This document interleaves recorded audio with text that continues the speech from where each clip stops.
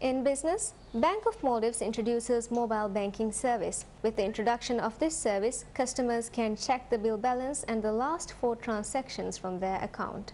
Money transaction can be made from one account to the other using this service. The service can also be customized to receive SMS alerts for salary deposits and payment due dates on loans and credit cards.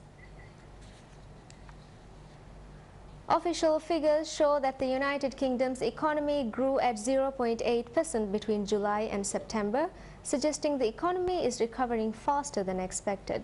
It follows 1.2% growth in the second quarter of the year and is double the 0.4% expected by analysts.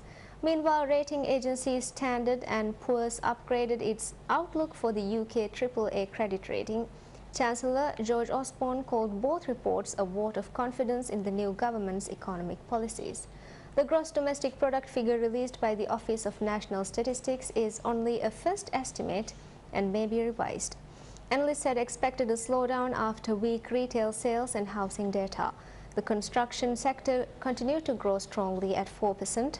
The data released from the ONS showed, although this was slower than the 9.5% recorded in the previous 3 months.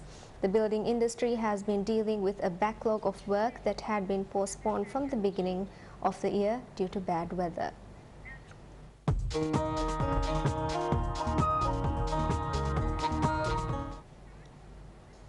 In sports, VB moves to the finals of President's Cup after beating New Radiant with 4-0.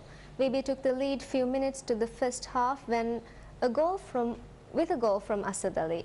The second and the third goal was scored by VB's captain Ashfaq in the second half.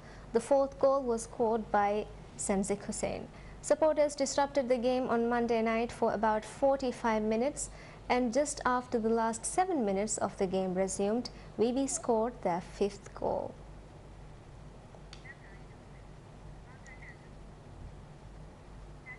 Robinho and Zlatan Ibrahimovic scored as AC Milan beat 10-man Napoli on Monday to leapfrog Inter Milan and move into second place in the Serie A. With Ronaldinho out with a minor injury, Robinho received a rare start and put Milan in front in the 22nd minute after Massimo Otto delivered a pass to the wide-open Brazil striker in the center of the area. Ibrahimovic doubled the lead with a header following another cross from Otto in the 72nd minute, and Ezequiel Lavezzi pulled one back for Napoli in the 78th minute on a rainy night at the São Paulo Stadium.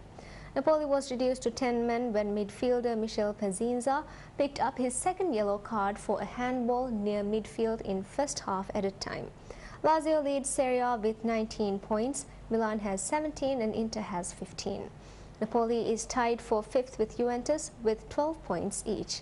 Milan had been under pressure to bounce back after a 2-0 loss to Real Madrid in the Champions League last week.